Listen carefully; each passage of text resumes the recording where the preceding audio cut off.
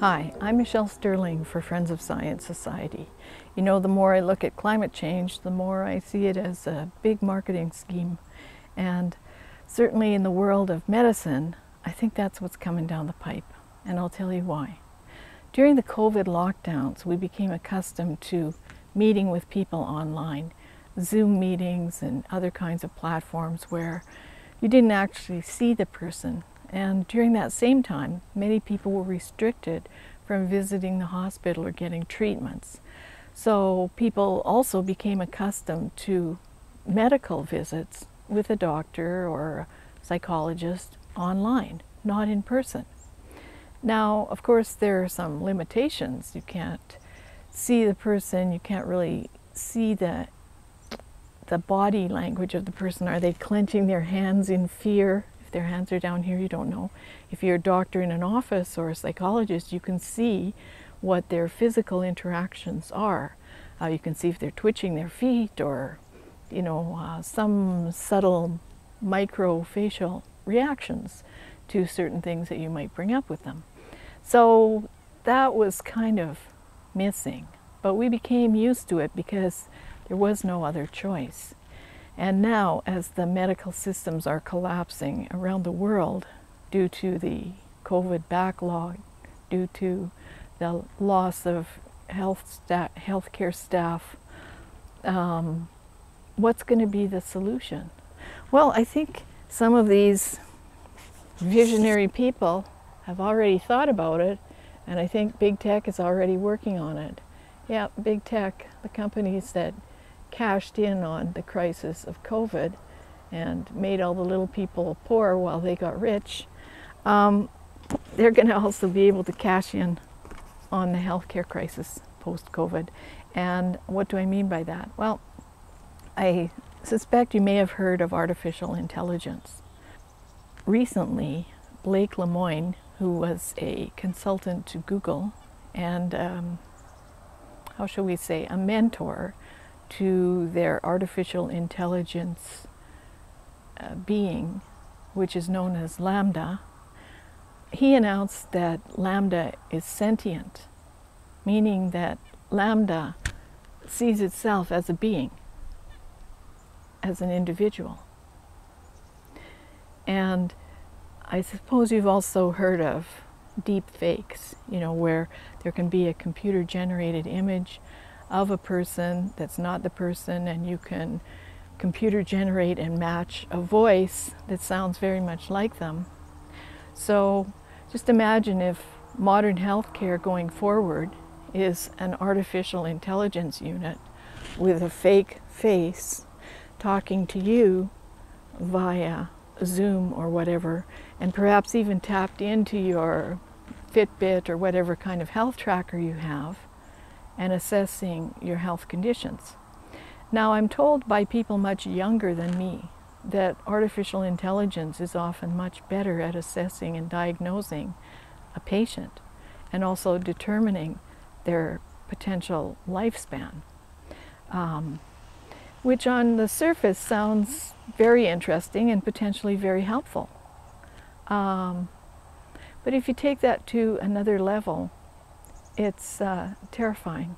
And one of the terrifying reasons is that most of the OECD countries have unbelievable unfunded pension liabilities in the trillions of dollars. People basically are living too long, as a banking document apparently wrote.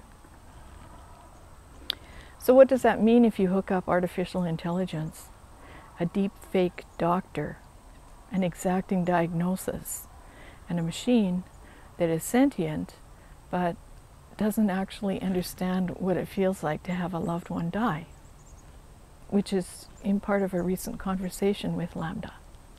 Of course, I'm not criticizing LaMDA for not knowing that, but one of the essential things for most human beings is that human connection, is that love of another person, that fear of them dying. And even between doctors and patients, long-term family doctors and patients, they often know each other like family. And, they fear that day when the end will come. It's not something that they look forward to or that they want to come sooner. But if you have a system that's financially broken, that is structurally impaired because of the loss of staff and facilities, that is overwhelmed by all the backlogged patients trying to get treatment, the last thing that a government would want to do is to hire more people, more professional people with a pension. They'd probably rather pay for robots and AI because there's kind of a one-time fee there, and then those units can work 24/7. You don't have to pay overtime. There's no union grievances between when somebody was on call or not called, or all those kinds of complicated office politics that happen in the healthcare sector. And of course, if you have inanimate artificial intelligence units assessing your likelihood of survival and your health conditions, whoever programs that unit can put in an end parameter, if you get what I mean. So we're not in control of what's going into these artificial intelligence units, and there are several of them in the world. They've been touted at various World Economic Forum events. And I think people should look at this very interesting TED Talk by a woman discussing the problems with AI. Like, people think it's magic or something.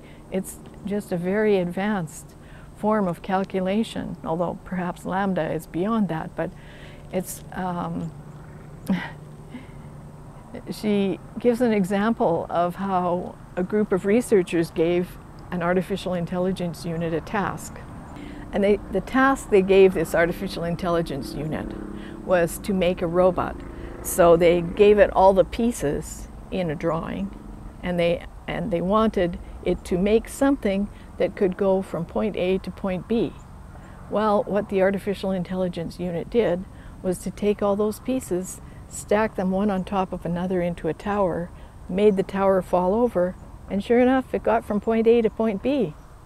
It did complete the task, but that wasn't quite what people were looking for. So, I don't know. Do you want to have that kind of a doctor assessing your health? Anyways, perhaps these things are fantasy, but I see that Amazon has recently bought a healthcare unit.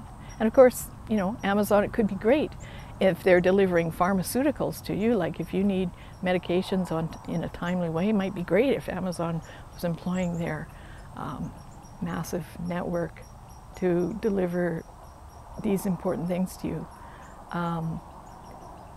But if it's moving to a level of diagnosis and no doctors, and a limitation on going to a hospital, because, you know, you don't want to emit any GHGs, you better stay home, then I think we're on dangerous turf.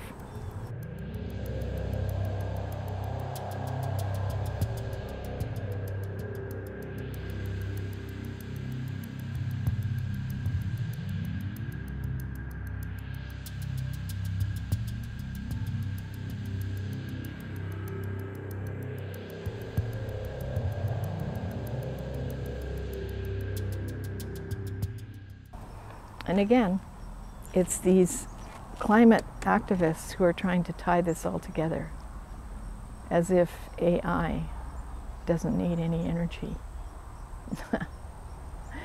So think about these things. They're coming pretty fast, I think.